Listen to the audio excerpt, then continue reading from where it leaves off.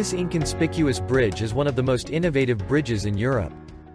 While it looks like a conventional bridge at a first glance from the outside, it consists of a very special material.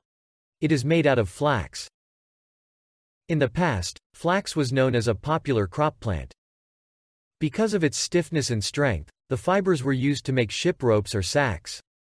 Now, flax could become the building material of the future, a relevant innovation to circular economy.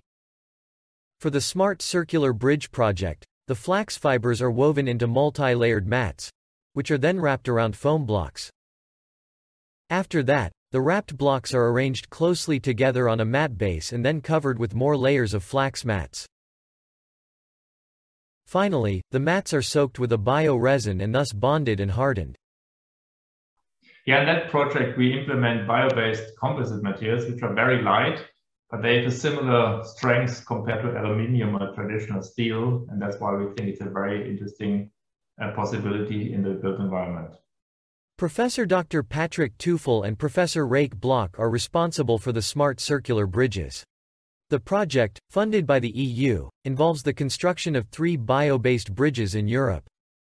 During the production, nearly 100 fiber optic sensors are installed inside these bridges. They continuously provide data under different weather conditions or loads, which are evaluated with the help of artificial intelligence. With our structural health monitoring system, we are able to follow the material behavior inside the bridge very precisely.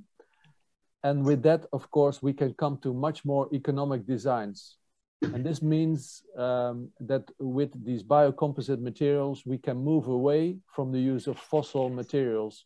And of course, that is a very good contribution to come to more sustainable structures. The Smart Circular Bridges project helps to develop the enormous potential of flax for a bio-based circular economy and contribute to the EU's climate goals. Yeah, we are convinced that the design and realization of these 3 bridges is only the start of a big journey towards a more circular built environment.